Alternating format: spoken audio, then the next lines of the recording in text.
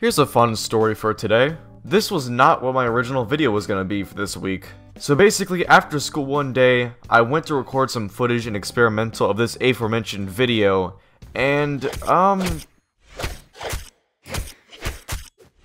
dude, what are you doing? You are playing like your life is on the line. Seriously though, look at him go. His movement's perfect. He's doing combos, strings, reads. Nothing can stop him. He's on top of the world. He's on fire. And it's because of that round that I'm making today's video. Why experimental is not the casual mode of 1v1s.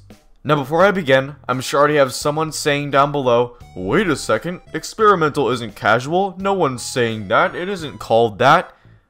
Shut up, I know more than you, I was Diamond. But yeah, fair enough. Experimental is not called casual, it's called experimental. However, it has been regarded as the casual mode for 1v1s for a long time, considering it's the only 1v1 game mode out there besides ranked. Besides, if you're trying to warm up for ranked, what game mode do you go to? It's either training or experimental, and usually it's the latter.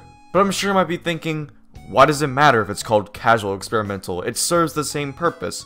Well, not exactly, and that's the argument I'm making today. The first reason why experimental isn't casual is because of the players. Look, I'm sure I don't have to say it. Some of the people, actually a lot of the people, playing experimental are sweaty. The footage I'm using in the background of this video is the 3 games of experimental I played after I fought the Lucian.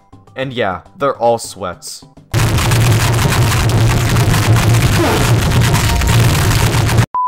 And no, I didn't just edit these together, these are truly back-to-back-to-back sweats. Not to toot my own horn or anything, but I'd say I'm a pretty good player. But here I am complaining about it. Imagine what the average gold or silver player thinks when they queue up into experimental and they fight someone like this. Dude, get off of me! Okay, yeah, that's me, but that's besides the point. If I'm playing warm-up games for ranked, then yes, I do want to play the best players I can, so that way I'm best prepared for ranked. But that's not always the case. Sometimes I'm just trying to play a casual game of 1v1 with random people. But as you might have guessed, it's not too fun or relaxing to be fighting for your life in experimental against these people. The second reason why experimental is not casual is because it literally has a ranking system that you can't see. That's right, guys. Go ahead and call it Elo Gate, because there's a hidden Elo system inside of experimental that no one is told about. Now, in all fairness, this Elo system is not very accurate, since every once in a while I'm still put against some, appalling players. Wait, why are they putting terrible and awesome together like this? What in the world? Despite the occasional inaccuracy of this system, it still works. As time has gone on, I've noticed that I've played harder and harder players. In fact, nowadays I fight more diamonds at experimental than I ever have. And in case you haven't noticed, diamonds aren't exactly easy to fight. So if you're looking for an easy, relaxing fight, well, you're not finding it here. The last reason that experimental isn't casual is because of the name itself. Experimental.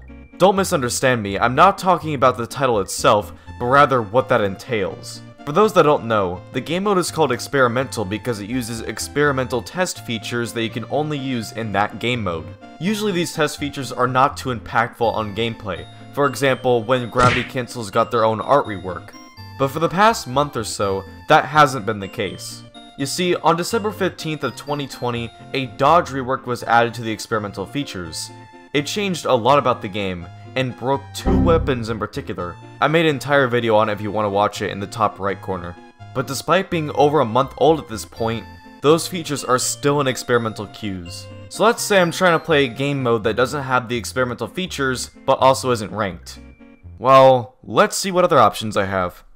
Alright, first mode, we got free-for-all.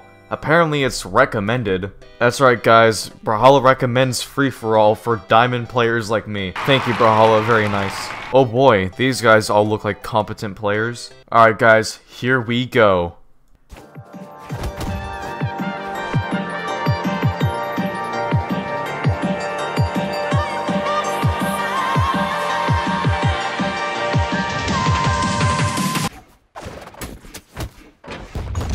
This is turning out about how I thought it would be.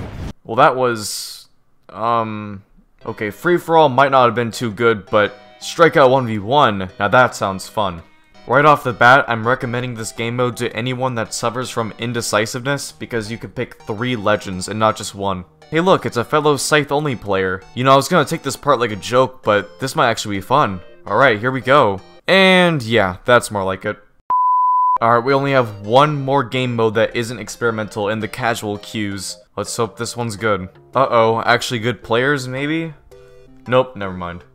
This Bodvar just gave up. He saw our skill and it was too much for him. Oh, no, he's back. Wow, that was actually fun. That was a fun game. One minor problem though. It's not 1v1. Oh boy, wasn't that fun. So yeah, as you can see, there's no clean 1v1 game mode besides experimental and ranked. I'm sure I'm not the first to realize this, and I'm sure I'm not the only one that feels this way about this topic. But fear not, BMG, because I have a solution for you. Yep, that's right, I'm giving this idea for free. No hidden fees, no need to thank me. I mean, you could make me a partner creator. Alright, you ready for this? This is the idea of a century. Just make a casual game mode. And when I say casual, I mean casual. No hidden elo, no extra features, just plain 1v1 that has a random chance of playing anyone at any given time. Yes, I'm aware there will still be some sweats in casual, but that's how it is in all games. Of course, you can advertise this casual mode as a recommended for new players, kinda like how you do with the free-for-all mode. And then you can just keep experimental the same. You can still have the test features, people that want to play it can play experimental, and those that don't have another option for vanilla 1v1. Well, that's it. This is usually the part of the video where I start complaining about Axe right before cutting away to the end, but I'm not gonna do that this time. Instead, I'm complaining about Lance. Why would you guys buff it? Come on, guys, this side light dare thing is true now, true! Well, everyone, that's gonna do it for today's video. Today is my birthday, so if you want to make it a good one, why don't you like and subscribe? Yeah, that ought to get the clicks. Anyways, I'm out of here.